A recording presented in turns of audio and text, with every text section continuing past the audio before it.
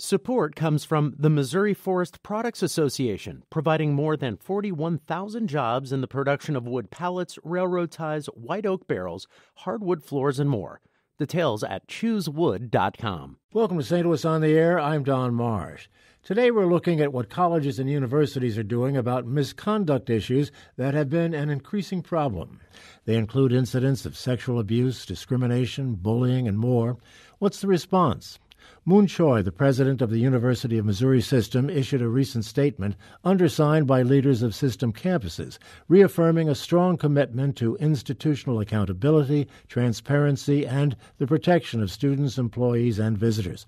So where do we stand and where are we going? Joining me in studio to discuss it are Dana Petit-Daniels, Title IX Coordinator and Chief Equity Officer for the University of Missouri St. Louis. Nicole Gorofsky is a local attorney who advocates for victims of abuse. And with us by phone, Sarah Brown, Senior Reporter with the Chronicle of Higher Education in Washington, D.C. Thank you so much, all of you, for being with us. Great to have you. Thank you. Thanks for having us. Sarah, I'll begin with you. Can you give me kind of a Cliff Notes overview of what's going on our campuses with regard to these abuse issues? Sure. So what we're talking about here, although I will note that the University of Missouri's letter was sort of speaking broadly about discrimination, workplace misconduct. A lot of what the letter is referring to is sexual abuse, sexual assault, sexual harassment, and that concerns Title IX. So Title IX is the 1972 federal law that prevents discrimination in educational programs on the basis of sex. And so, if students are being sexually harassed or assaulted, that affects their educational experience. And there are a couple of things going on in the world right now that are really at the forefront of university officials across the country, including in Missouri. So one thing is Michigan State University. Obviously, they've had a huge sexual abuse scandal with Larry Nassar, a former sports doctor who abused hundreds of victims under the guise of giving them medical treatment. That's one piece of this. There's also the Me Too movement, which has not spared higher ed. There are an increasing number of people coming forward about, for example, star professors who have harassed them in some way. So I would say it's certainly fair to say that colleges are kind of on edge right now with respect to these issues. These issues are really affecting just about all of them in one way or another, aren't they? Yes, and you'll often see universities sort of address either a sexual assault scandal going on their campus, or respond to a case of, allegations of sexual harassment. They will say, look, we are not alone in this. This is affecting every institution across the country. What I read in the Missouri letter is that University of Missouri officials are trying to be proactive here, trying not to be caught off guard by something like this happening, because they all acknowledge that, look, this affects every campus across the country. Dana Daniels, let me turn to you. How is the University of Missouri St. Louis reacting to Mr. Choi's comments? Well, as we have done, we want to make sure that we have programs implemented to encourage reporting by faculty, staff, and students throughout the campus. We're promoting more of a learning environment to ensure that our students, or everyone, any visitor to the campus, is aware of who to go to, who to speak with regard to any impropriety regarding sexual harassment, sexual assault on our campus. As Sarah has indicated, Title IX is the principal tool, I guess, in this. But many people, I suspect, think of Title IX only in terms of women in sports in colleges. How does this tool work? Well, I believe initially when it started in 1972, it was probably instituted with the guise of promoting more women in athletics. It has risen over the years, not only for women, but for men, our LGBTQ plus community as well, because they are being taken advantage of as well with regard to the sexual harassment. And it's also gender discrimination. It's not limited to sexual assault or sexual harassment. It also includes any type of discrimination against any one class because of their gender. Nicole Gorofsky, is this, in your mind, an effective tool? Title IX is a very complicated tool, is what I would say. In the court system, Title IX has a lot of complicated issues, but what we're talking about here is in the university system. And so the Department of Education Office of Civil Rights has tried to give some guidance to colleges and universities on how to implement Title IX with regard to assessing these sexual harassment, sexual discrimination, campus violence issues. And so that's become a really big political issue in the last few years, which I think probably many people have heard in the news. So to give just a very brief history of that, in the Obama era, there was some guidance from the Department of Education in even before the Obama era. In 2001, there was guidance, but then saying that there's a duty to eliminate the harassing conduct, and there are a number of compliance requirements for these universities with regard to Title IX, meaning that each university has to have a program for dealing with these sexual harassment, sexual discrimination, and sexual violence issues that come up on campus. Then the Obama-era guidance came forward and said, we're going to put forth a preponderance of the evidence standard, which basically means there's a 51% standard in judging these cases. So when someone comes forward and says, hey, I was abused, then it goes before the university for a disciplinary proceeding, and there's a 51% standard, meaning it's more likely than not that this happened. Now, what's happened recently is that Trump-era Betsy DeVos has come forward and said, no, we're taking back those Obama-era standards and saying that's not the correct standard. The preponderance of the evidence standard is not the correct standard, that's not enough due process for the accused. And so they've given a higher standard of review. So basically, that's the basic political climate, and it's made it very complicated for universities to know exactly what to do here. Sarah, how do you read that change between the guidelines established by President Obama and now the Trump administration? Right. So that is correct that DeVos did withdraw two key pieces of Obama-era guidance that had really set the agenda across higher education with respect to how they handle issues of sexual assault and harassment for the past 5 or 6 years. There's certainly a more of an emphasis both at the federal government level and just across higher ed on fairness and due process, ensuring that both victims and accused students are both given sort of the same treatment. I will say that from what I've seen across college campuses across the country, not a lot has changed in the past year or so since those Obama-era guidelines were withdrawn. So on campuses, like on the ground, things are pretty much the same in terms of policies, the way that complaints are handled. Not a lot has really changed on that front. And I will also say that, part of the reason the Obama-era Office for Civil Rights took action is because of the activism of students who were telling their stories of being assaulted and said the colleges didn't take them seriously. That activism has not died down. In fact, it's really continued to occupy a pretty prominent space in sort of national discourse with the Me Too movement. So I would say that obviously there's been a big shift at the federal level, but if you're thinking about sort of how this plays out on the ground, on the average college or university campus, I think a lot of it has remained the same. Let me get your take on that, Dana. I do agree with what she's saying. I think the reason for Betsy DeVos's removal is that she had concern regarding policies that were in place that weren't fair across the board for the institutions.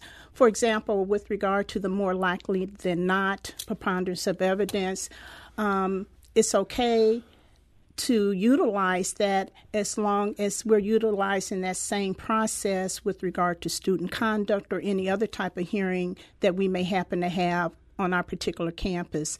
We have not had any changes on our campus because we have treated all hearing panels with the preponderance of evidence standard in all processes. I think from what I have read and what I have seen that there were some campuses who were using the preponderance of evidence in this case, but maybe in student conduct it wasn't utilized. So I would say I think locally there has been some confusion. I think some of the cases that have been my experience is that universities in the past year don't know exactly what standard to apply. The preponderance of the evidence standard, I'm just going to share my personal opinion here. There's nothing wrong with that standard. That's the standard that the civil courts use to determine these cases when they play out in court. So there's nothing wrong with that standard. But at the same time, when then the new guidance came out and said, no, we're going to say a higher standard, some of the cases that I have seen going through the system, the university isn't even saying what standard they're applying because I think they don't know what standard to apply. And so they're making determinations, but then being very vague with their students about how they made those determinations. I think it would have an impact on people coming forward as well. If they don't understand what the rules are, they might be reluctant to come forward. That's right. That's right. Well, do you have anything you want to add to that, Sarah? Sure. I mean, this is an evolving space, clearly. You know, one thing I will add is the DeVos guidelines that were issued last September. They don't necessarily say that you cannot use the preponderance, the more likely than not standard. They say you can use preponderance or a slightly higher standard, clear and convincing. They kind of leave it open to universities to choose which one they feel is best. So again, it's a sort of evolving space where, and what we could see over the next couple of years, depending on what else comes out of the federal government, there are supposed to be Title IX regulations that are going to be issued this fall that would cover sexual assault, abuse, harassment in higher ed. Depending on how those shake out, I think we could start seeing, you know, colleges doing things differently depending on where they are and how they feel about, you know, standards of evidence and how these complaints should be handled. So it's possible that, you know, a university in Missouri might choose to apply one standard and a university across the border in Illinois could apply a different standard. That's something, sort of a patchwork of policies that we could see evolving in the next couple of years. I have to take a break, but very quickly, Nicole, I want to turn to you because I'm not quite sure I understand how you determine this preponderance. We were talking earlier about 51%. How do you determine 51% or 55% or 60%? How is that determined? Sure. So the university is supposed to do a thorough investigation and is supposed to talk to all witnesses involved and is supposed to gather all of the evidence and then weigh that evidence on both sides and then judge that 51%. Now, I'm going to say, and I have some empathy for these universities, that this is a very difficult task for universities. They're not trained to do this. They don't necessarily have the experience to do this. But that said, they've had a lot of time to implement these policies and procedures. And so universities at this point should be getting the training and guidance that they need in order to do this. And their Title IX investigators and coordinators should know exactly how to do a complete investigation at this point in time and weigh that evidence. Dana, you agree with that? I agree. And we make sure that our investigators are trained annually, attend the workshops, attend the training, so that we're operating under best practices. I still don't know how you get to the 51%, how that's determined. In other words, how do you weigh that? How do you judge that? Is it having 51% of the people investigating or judging the issue, agreeing with the one side or the other? Well, I think that's your question leads to part of the problem, I think. Yeah. So some of the universities aren't telling us exactly how they're doing that, and that's part of the problem. But also, I think when they're getting these trainings and things like that, are they being trained to make credibility determinations? Are they being trained in the dynamics of abuse? Are they being trained in delayed disclosure, things that happen in typical sexual assault decisions so that they can make those judgments? These are very difficult issues, and universities are not necessarily transparent about how well they're educating their people who are making these decisions. All right. Transparency. Do you want to challenge what Nicole has just said about transparency? Well, I think our university in our collected rules and regulations, which are reviewed annually, if not more, addresses that, and we do indicate that in our collected rules and regulations as far as how we view the evidence presented. Okay, I've got to take a break. We'll do that now. We're talking about Title IX issues on America's college campuses, and we'll continue this conversation in just a moment. If you'd like to be part of it, give us a call. Give us a call at 382-8255. That's 382-TALK. Send us an email to talk@stlpublicradio.org or send us a tweet at STL On Air. Back in a moment. This is St. Louis on the Air on St. Louis Public Radio, 90.7 KWMU.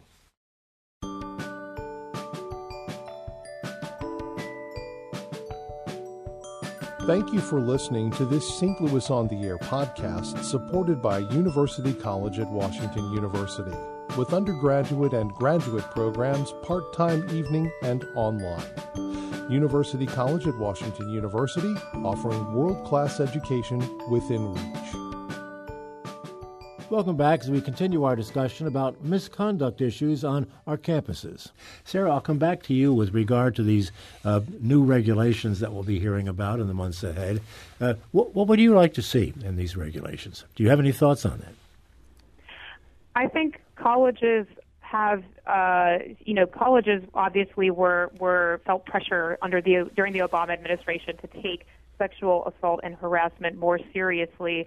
But I think many college officials also expressed to me that they felt that the very prescriptive approach of the Obama administration with the enforcement of Title IX was very aggressive. They were opened a lot of investigations of campuses for potential violations of Title IX and sort of highlighting very specific problems with the way that colleges were doing things.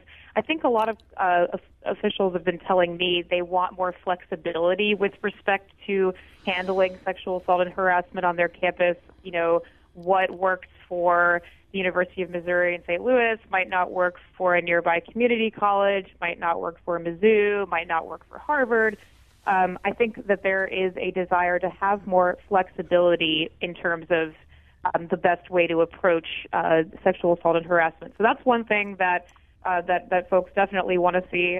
Fairness will certainly be a key sort of starring element of these new regulations. That is something that Betsy DeVos has been very adamant about making sure that the process is fair. That has sparked concerns among some advocates for sexual assault victims that she is sort of catering to the concerns of accused students and not thinking as much about the people who are victims of traumatic experiences. That remains to be seen, but certainly sort of fairness and equity and those sorts of things, which I will add, I think most people could get behind those particular concepts. I think that's something that we're going to see more of. Nicole, you were shaking your head during that. I was. When I hear that universities want more flexibility in being able to apply some of the Title IX standards, that scares the heck out of me. Because when you give them flexibility, what you're doing is you're giving them carte blanche to apply it in any way they want. And what we don't want is for a campus student at the Southern Illinois University in Edwardsville who is sexually assaulted to be having an entirely different experience than someone who's sexually assaulted at Washington University. You want a person who is sexually assaulted and reports their rape to know what they're in for, to know what is going to happen, to have some guidance that there are standards here and that they can rest assured that the process will be one that is regulated. You're handling just such a case at SIU in Edwardsville right now, aren't you? I am, and the fact that there have not been regulations has been a real problem. In what regard? Basically, the investigation and the decision-making process has been willy-nilly, for lack of a better word. There hasn't been any explanation to my client of what exactly the process has been, what standards they've used, what evidence they've used to make their determinations. The process has just been a mess. How long has this been going on? Since October of 2017. Okay, not quite a year then. Obviously. Right. Yeah. Back to you, Dana, with regard to this issue of flexibility and what you'd like to see in these regulations. Do you need more flexibility? I'm comfortable with the way things were with the 2011 Dear Colleague letter and guidelines that were issued. And I do agree that we do need to have some standards and some form of agreement across the board between the institutions. I do feel that at the University of Missouri that we have been fair. We give both parties the opportunity to provide their version, information, witnesses. We try very hard not to just accept one story without speaking to the other party. And if we don't hear from one of the parties, we do pursue, usually at least 3 times for each party if we don't hear from the other party involved in the incident. So I understand that Betsy DeVos was concerned there are some institutions out there that probably cater more to the victim and that the responding party is not being heard. I do not think that is fair, but I think we have to look at the situation as a whole to give both parties an opportunity to speak. Who is doing the investigating? Who's doing the investigating? Yeah.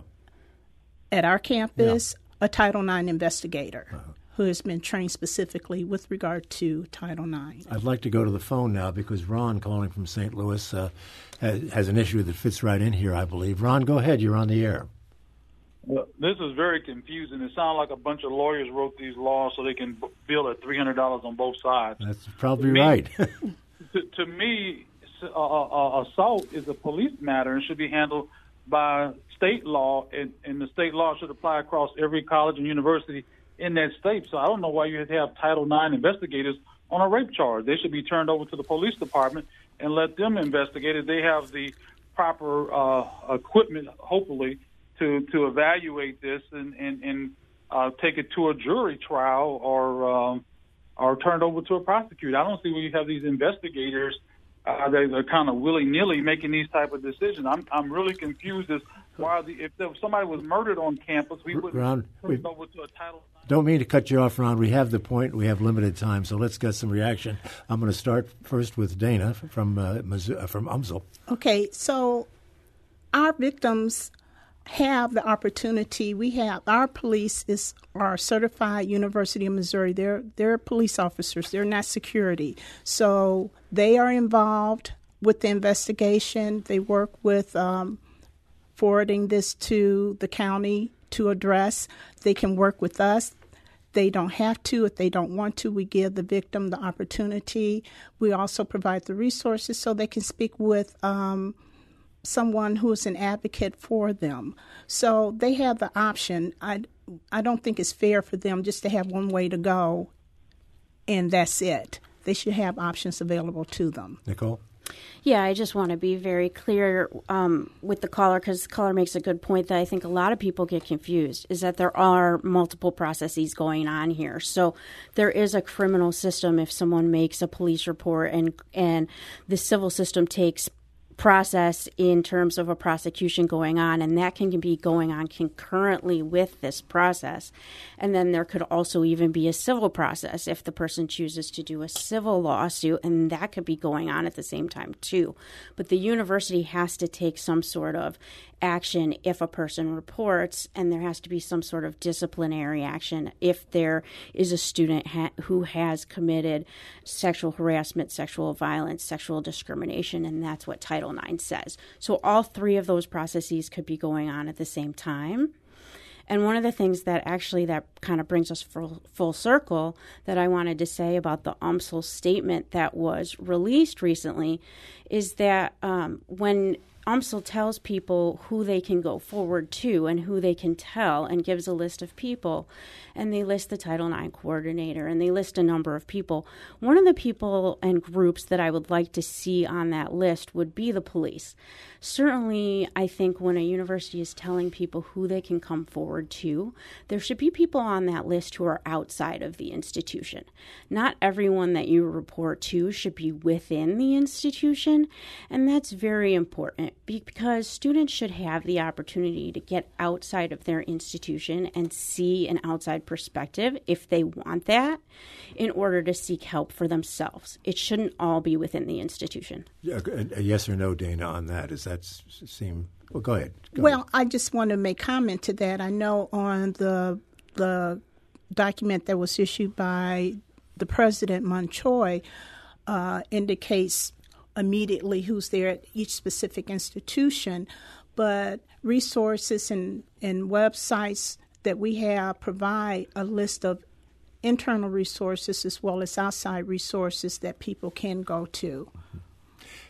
Sarah, why is this so confusing? I mean, really, I'm having trouble grasping all these straws that are flying around.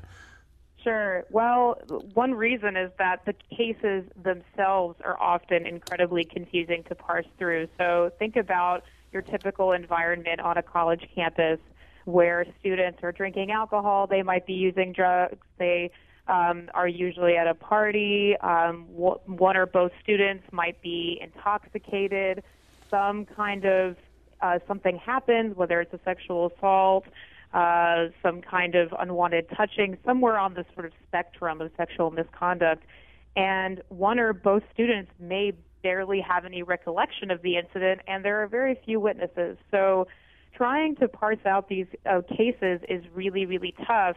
But it is important, I know it can seem, again, confusing, and it's like, are colleges even prepared to handle these cases? It is important for colleges to have some process to handle these complaints because they're obviously obligated to under the law, but you also think about court proceedings, they can take years, and students are on campus for 4 or 5 years perhaps. They, in a lot of cases, just want to go on with their educational experience, get their degree, and move on with their life. They don't want to go through a lengthy court process, and so they would like to have resources from the university to be able to continue their education, and in some cases they may want their some kind of a no contact order from their alleged assailant, that kind of thing, but they don't want to go through a whole court process. So again, it's confusing, but there are good reasons for colleges and universities handling these cases. Nicole, I gather you're agreeing with what Sarah's saying. Completely agree. A university has to be equipped to deal with these things because these are students often or professors on students. There are different types of issues that come up here, but that have to encounter each other every day in their daily lives, and the universities have to know how to deal with these issues. Yeah. Dana, does Title IX on your campus, for instance, does that provide funding for victims or people who are making allegations for bringing in attorneys or advocates of some sort? Well, we do have support. Direct funding to victims, I would have to say no, but we do have support in terms of resources and advocates and programs that are available. Are you speaking with regard to if they come in with their attorney, or? Well, yeah, I'm thinking of someone who is accusing a classmate of impropriety of some sort. When they come in, is it up to them to provide their own attorney and take the case that way?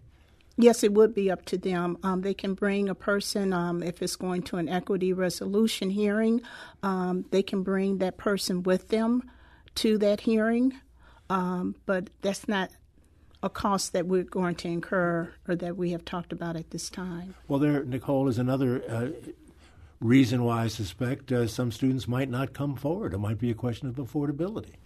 That's true. And a lot of times when I start getting involved is actually when someone comes forward with an accusation and then it's actually the accused who gets an attorney. And then all of a sudden the accuser thinks, oh my gosh, this is turning into a much bigger thing than I thought it was going to. Now I need an attorney. And that's when I get my phone calls. And so the process does turn into somewhat of an uneven situation for accusers in that situation. And usually that's when I get my phone calls. And Sarah, the situation becomes even more problematic when we're not talking about two students. We might be talking about a student and an administrator or a professor. Sure, and we're seeing more of those cases come to light now because of the Me Too movement. I mean, universities have to handle those sorts of cases too. It can get really tricky, especially when you're talking about professors. Many of them have tenure, which is essentially a guarantee or a job security for life, unless something really something happens. And so that adds a whole other element to the process of dealing with these cases. It can cause them to drag on for a long time. And then in the meantime, think about a graduate student who has to work with a particular professor who is her mentor. This professor has harassed her, and she just wants to, again, be able to write her thesis, complete her degree, get out of there, and she doesn't feel that she can do that. But, so colleges are, again, they're in a tough spot with dealing with these cases. Another thing I'll mention really quickly that's, a lot of this conversation has gotten has gotten legalistic, and I think that's a reflection of how much more legalistic these campus processes have gotten. There are more lawyers involved. The policies are much more sort of prescriptive. That's not necessarily a bad thing, but I think some people are concerned that the processes, which were originally the purpose of, Title IX, for example, is assuring educational opportunity. I think some people feel the move toward a more legalistic process has gotten a little bit away from the sort of educational mission of colleges and universities. Their purpose is to provide and maintain educational access for students. When a lot of lawyers get involved, it can certainly make things a bit trickier, and that's kind of the status quo that we're seeing on a lot of campuses right now. Dana, what is the process if the complaints involve employees of the university instead of students? As a complainant? Yeah, complainant and perpetrator. Well, we have different processes in place. The overall process as far as the investigation is the same, but the resolution of that process is followed under a different regulations listed in the collective rules and regulations, as is different with regard to the institution or the university being the respondent and for a faculty member as well. Yeah. So those processes are a little bit different. I'm going to take a quick phone call here. Time is beginning to get away, but I want to bring in Dan, who's calling from Virginia. Go ahead, Dan. Hey, thanks. I appreciate it going to the wire here. Yeah. This may come across as devil's advocate, but I'm having a hard time wrapping my brain around the fact that a lot of this seems to be leaning away from a presumption of guilt until proven innocent, as far as the perpetrator goes. She mentioned it just now briefly, which is the first I've heard of it in this entire discussion. We're having resolutions made against people who have not been proven guilty. And I don't know how to wrap my brain around that, especially with this whole Me Too movement, sexual assault movement going on. I understand the victim side of it, don't get me wrong. But when you come to rule of law, I come up at a loss. Decisions are being made, and nobody's been proven guilty yet. Dan, we have the point. Nicole, do you want to respond to that? Sure. I think what we're talking about here is whether there's going to be a disciplinary proceeding on a university campus. And so that's exactly what we're talking about, is what standard is going to be applied to judging these cases in terms of applying discipline on a university campus, and what accommodations are going to be provided to students who have these things happen to them. And so it is obviously an innocent until proven guilty standard. I think that's going to be a given across the board. But then it's what evidence do we need to build a case to find somebody guilty in order to apply some sort of discipline at a university that gets federal funding. Sarah, one last question for you, and again, time is really becoming our enemy here. In terms of cost, what is this costing colleges and universities? It's expensive. Colleges now have to have a full-time Title IX coordinator, or not full-time Title IX coordinator, but they do have to designate a Title IX coordinator. A lot of colleges have chosen to hire someone full-time. Many colleges have also decided to hire full-time investigators, full-time people to do training and education for students, faculty, and staff on campuses. These offices can, at some institutions, it's dozens of staffers. That obviously is not the case for every university. Colleges have different resources, but it's certainly not cheap to do this. I think most colleges would say it's very important to address sexual assault and harassment. It's critical, but it's certainly fair to say that some colleges are cash strapped and they are concerned about being able to fund these offices at the level that they feel that they need to address these issues. And so we'll have to see how that continues to shake out. And there, of course, can be millions of dollars being thrown around in terms of liability for some of these issues. Correct, Nicole? Sure, but it concerns me when we talk about the cost of this, because if you were talking about the cost of murders or assaults or any other kind of crime on campus, I don't think it would be as big of an issue. We have to address this. It's crime on campus. Didn't the Nassar case cost tens and maybe hundreds of millions of dollars in liability? Sure, and that's what happens when people don't take responsibility for what's going on their campus. I'm going to have to leave it there. I'm afraid time is up for us. I want to thank Dana Petit-Daniels of the University of Missouri St. Louis for being with us. Thank you. Nicole Gorobsky, a local attorney, thank you. And we want to thank Sarah Brown, senior reporter with the Chronicle of Higher Education of Washington. Thank you all so much. This is St. Louis on the Air on St. Louis Public Radio, 90.7 KWMU.